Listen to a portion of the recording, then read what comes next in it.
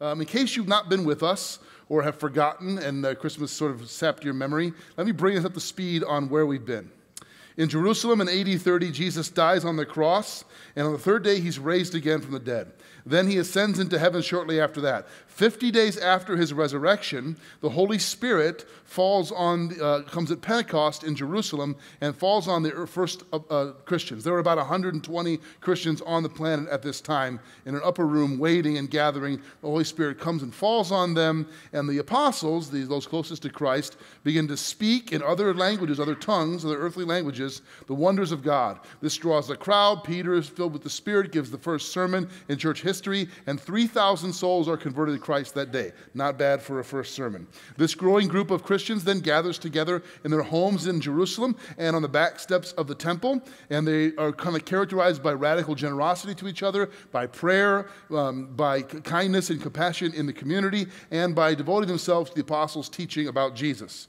Then Peter and John, on the way to the temple one afternoon, see a man crippled since birth, and they heal him in Jesus' name. This again draws a crowd. Peter seizes the moment, filled with the Spirit, gives the second great sermon in church history, and 5,000 people are converted that day. But Peter and John are dragged off to jail and warned not to preach anymore in this name of Jesus by the Sanhedrin. And Peter and John pretty much say, too bad, we're not going to stop. That's my translation, but they say essentially that.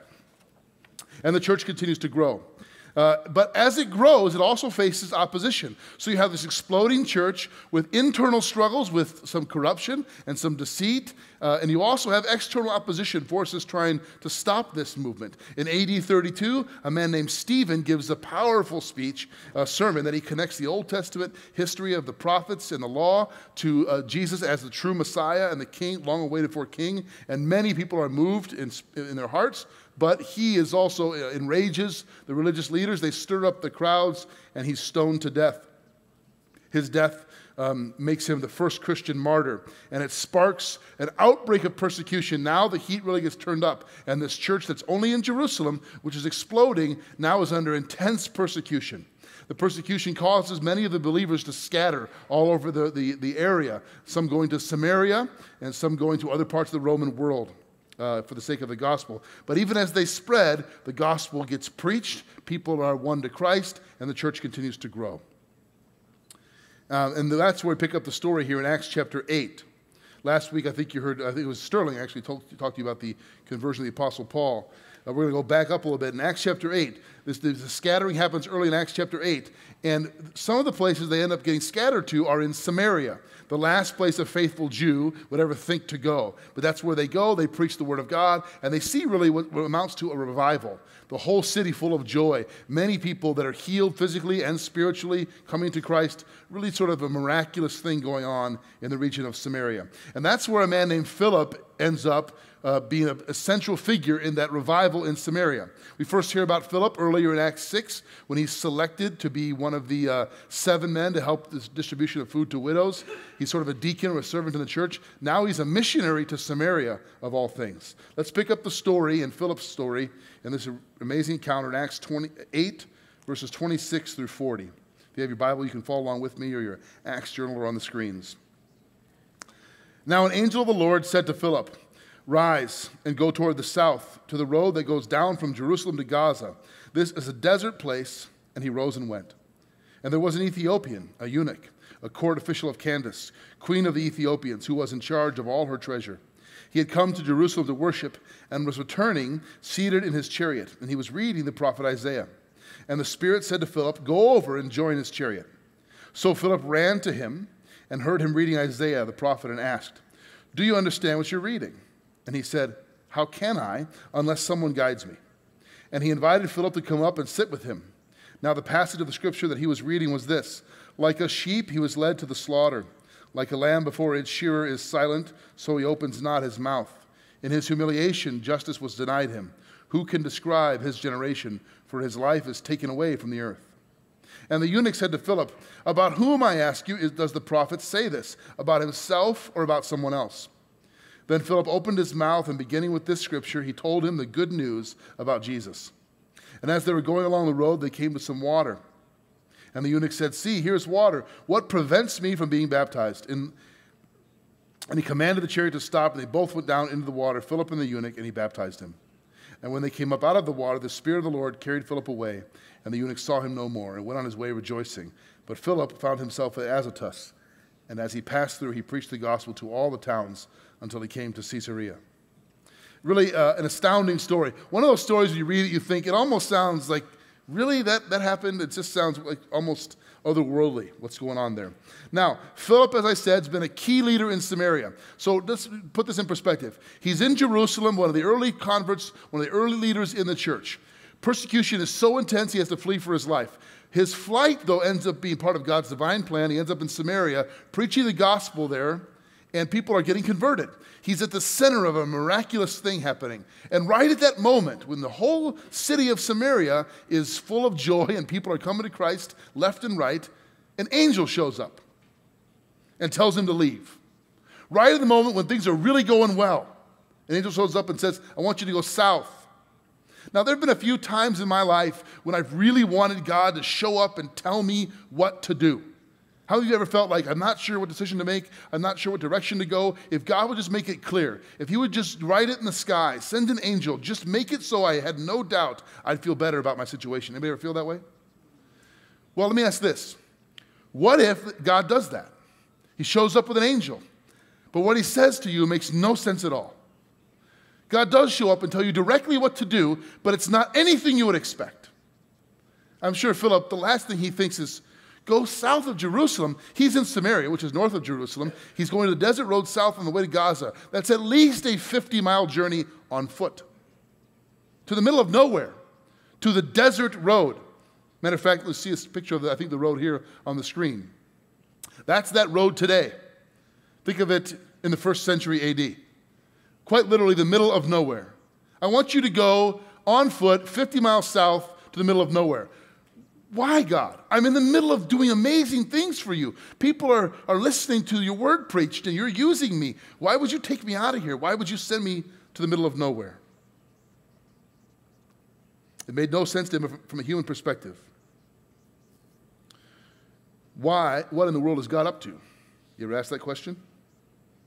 But it's interesting, and I think important for us to notice that Philip is not told why.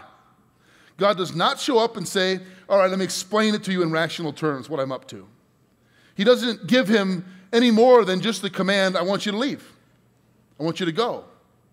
And I think very often in our lives, God does not tell us step 2 until we've taken step 1. He does not explain to us the next step until we've acted in obedience in the first step. We wish he would. I know I do. We would love to limit God's will to the measure of our understanding of what he ought to do. But praise him that he doesn't do that. It's not the way he operates. Because the gospel opens doors if we're willing to walk through them. It's important to notice that Philip must obey before he understands. That's a part of how it works, friends. We must, and Matt said that even, right? I have always questions, I don't understand. But then I realized maybe I already do believe in Jesus, but I have questions. We must obey before we fully understand. Christianity was born into a culture that was just as opposed to it and hostile to it, if not more, than our own culture today. Yet we see this radical spread of the message to individuals, stories of transformation. Here in Acts 8, we have an Ethiopian conversion, an African conversion. In Acts chapter 9, last week, you heard about the Jewish rabbinic conversion from Saul to Paul. In Acts 10, next week, you're going to hear about the European conversions that happened. I mean, the gospel is spreading throughout the Roman world. Just consider some of the details here that make this story remarkable. Verse 26, an angel tells Philip to go south the desert road. Verse 29, the Spirit tells Philip to go up to the chariot and stay near it or join it. Verse 30, Philip ran up to the chariot. Now, the English translations don't always capture exactly what's going on here. The reason Philip was told to join or go stay near the chariot, and the reason that he ran is because the chariot is moving. So what we have going on here is this. Hey, what you doing? I see you reading your Bible. Need any help with that? You know, that's what's going on here. He's running alongside the chariot, having this conversation. Imagine you're on this 50-mile journey south. There's a chariot going down the road. God goes, go up. He doesn't tell him why. He doesn't tell him what. He just says, I want you to go near that chariot. But God, it's moving. Yeah, run. So he catches up to the chariot. He's running alongside it. What do we know about this Ethiopian now? What do we know about this guy? Well, he's an important government official. We're told that he was in charge of all the treasury of the Queen of Ethiopia, Candace, at that time. It amounts to like the CFO of the country, of the nation. He's a high-ranking official. He's in charge of the royal treasury. He's wealthy. He owns a chariot, and he's reading a scroll, which he possesses, which means he's wealthy and he's educated. He's reading a Hebrew scroll in an African chariot on his way home from Jerusalem. He's religious. He's a spiritual seeker. Matt said that about himself, didn't he? I was a seeker, a searcher. He has come to Jerusalem, verse 27. Why? To worship at the temple, seeking this God he's heard about. I don't know if we can fully appreciate the radical nature of what's going on here. The gospel breaks down, it opens doors and it breaks down barriers. That's the second point. This story is, the radical nature of this encounter, I think, escapes us sometimes.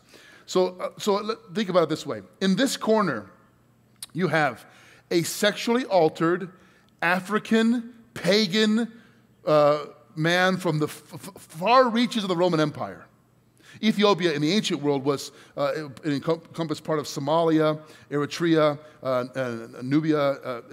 Today it's a whole vast region, basically all of Northeast Africa in the ancient world. So you have the sexually altered black African pagan man from the far edges of the Roman Empire. In this corner, you have a middle-class, middle-aged, Torah-observant, faithful Jew who now follows Jesus. These two men would never in 1,000 years meet, let alone have an encounter, if not for God's divine intervention, if not for the power of the gospel. It shouldn't surprise us that God has to show up and say, leave, and run up to that chariot, because it's not going to happen otherwise. This encounter is not going to happen without God directing it and his people obeying. It would never take place. God is always working to break down barriers. Always. The gospel breaks down barriers. Paul says in Ephesians chapter 2, verse 14, he says, you who were once far away have been brought near, because God, by his son Jesus, has destroyed the dividing wall of hostility, broken down the barrier, in other words, and brought you in. Now, Philip had just experienced this very thing in Samaria, hadn't he? Left Jerusalem, where he thought the church was supposed to be, ends up in Samaria. Samaritans didn't hang out. And he sees the gospel working there. So maybe he's drawing on past experience of God's faithfulness to say, okay, I don't understand what you're up to, but I'll go. I'll follow. The point I think here for us is that the gospel of Jesus Christ is not for any one race or culture more than any other. It is not the exclusive possession of any race or group. And I think we hear the opposite in our culture, in our media today, don't we? Things like, every culture has its own religion. Don't push yours on anyone else. You Western white people of affluence and privilege, Christianity, Christendom, that's your religion, fine. Believe what you want to believe. But every other culture has their own, and they're all equally valid. Contrary to the critics in our culture, Christianity is not the sole possession or the sole product of white Western privilege. It has never been. Yale professor Laman Sanneh, who is professor of religious history in Yale, wrote a book called Whose Religion is Christianity? Small little book, very accessible, get it on Amazon, great read. He makes the case that Christianity is unique among all the world's religions for this one major reason, many reasons, but one in particular. He says, all other major world religions still have their population centers in or near the region of the world in which they began. Most Muslims in the world still live in or near Middle East and Indonesia. Most Jews in the world still live in or near Eastern Europe, Middle East, in that area.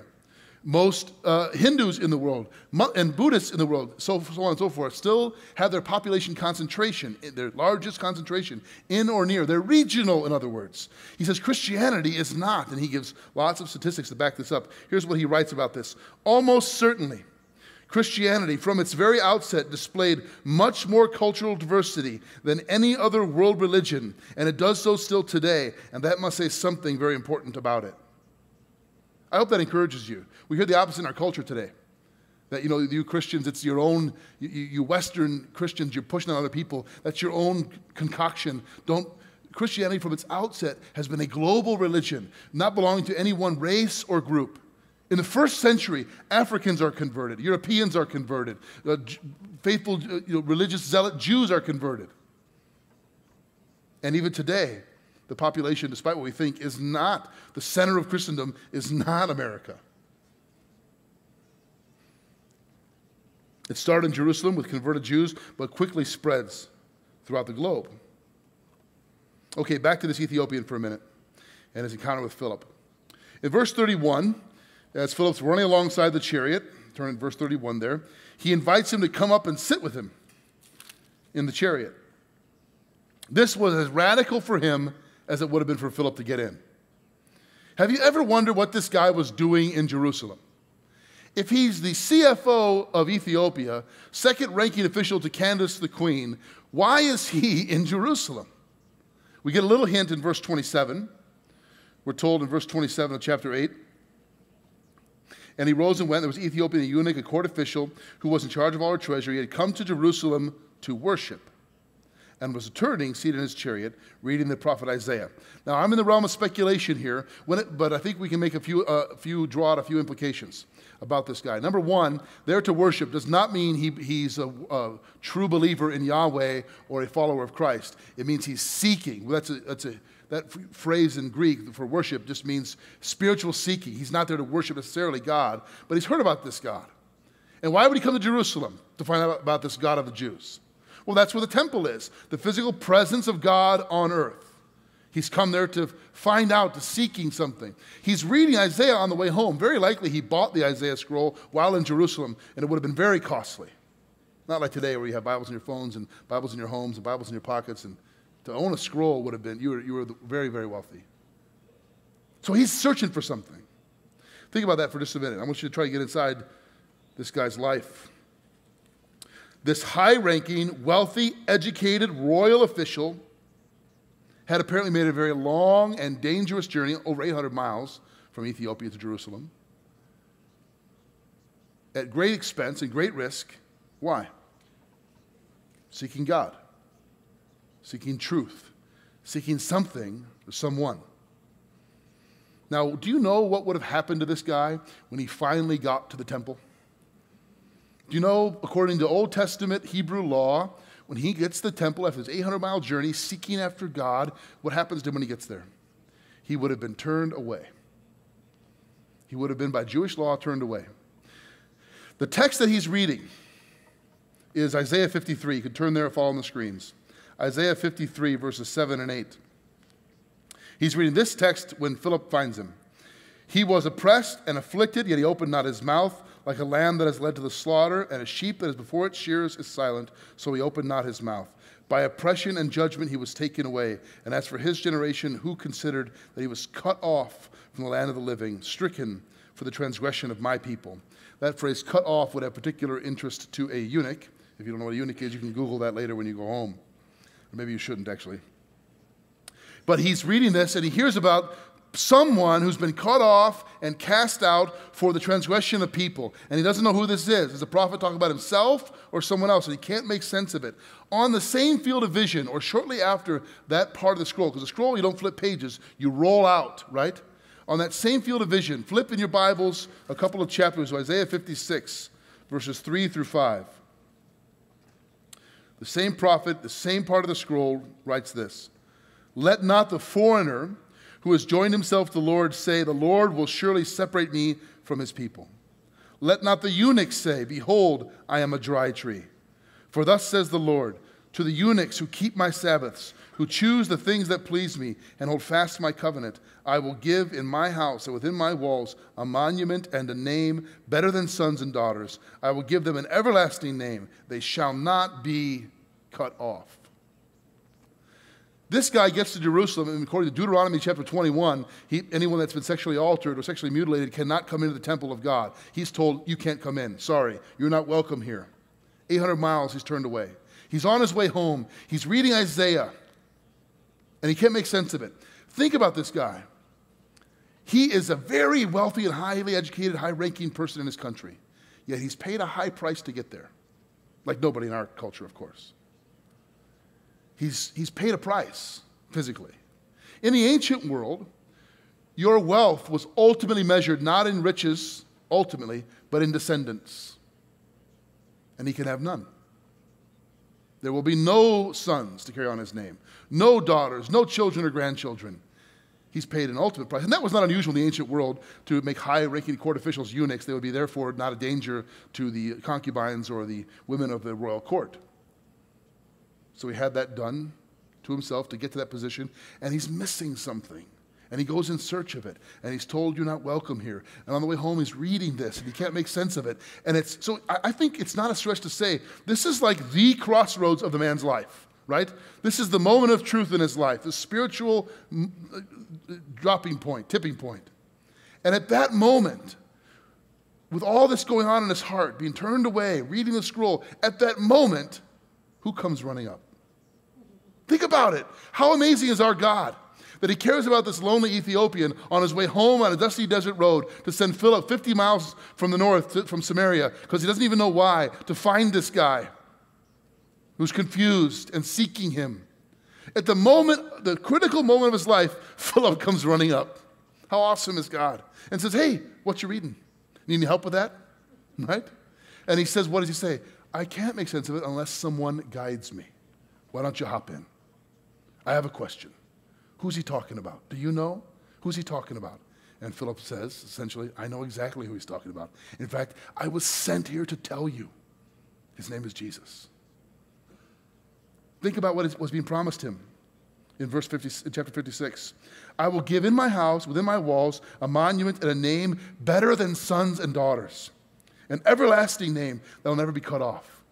Think of what that must have meant to this man. How can that happen? Does it have anything to do with this man who was cut off in chapter 53? And Philip says that's exactly what it has to do with. It has everything to do with him. He was cut off and cast out so that you could be brought in. And I was sent to this lonely, dusty road to tell you about it. That's Matt's story. That's my story. That's your story. That's our God. Lastly, the gospel must be shared. It opens doors if we're faithful and obedient enough to walk through them. It's always breaking down barriers, tearing down walls that get in our way from each other and from God. And it must be shared. He says, unless someone guides me, I will never. You see, the guy could reason his way, think his way, read his way only so far. He needed someone to tell him about Jesus. He needed to have it explained and shared. You may notice in your Bibles that verse 37 of Acts chapter 8 is missing. It's not a mistake by the translators. It's a later insertion, most scholars believe. It gives, like that Philip says you have to believe, and he said, I do believe, sort of a qualification for baptism. The point is, it's implied.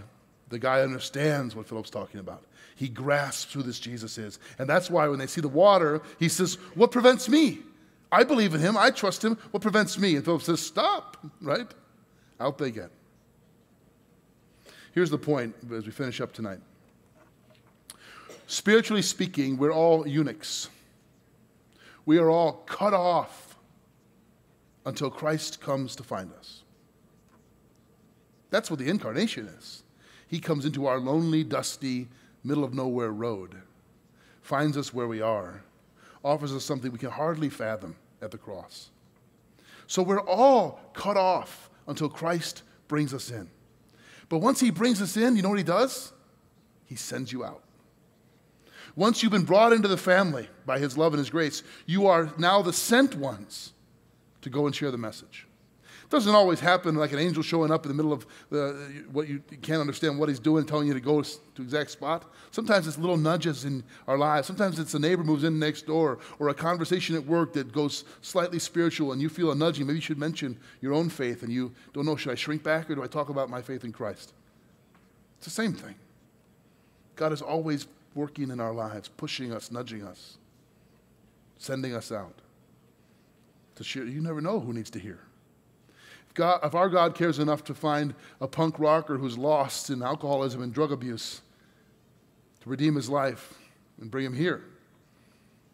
An Ethiopian eunuch on his way home in loneliness and confusion to send a man running. And you can all tell your own stories. You never know what he's up to. You don't have to know. You just have to step out in obedience and trust him. Let's bow in prayer together. Our Father, we pause and acknowledge that you are the God of all grace. You are sovereign over all things. You are constantly at work, drawing people to yourself. And somehow, in your love and masterful plan, you want to use us to do that. Give us the courage to obey and follow where you lead, even if we don't understand, to step out in faith. Give us the love and the joy to share with those who desperately need it. We thank you for the gospel, which has transformed our hearts and is changing the world. We pray this in Jesus' name and for his sake. Amen.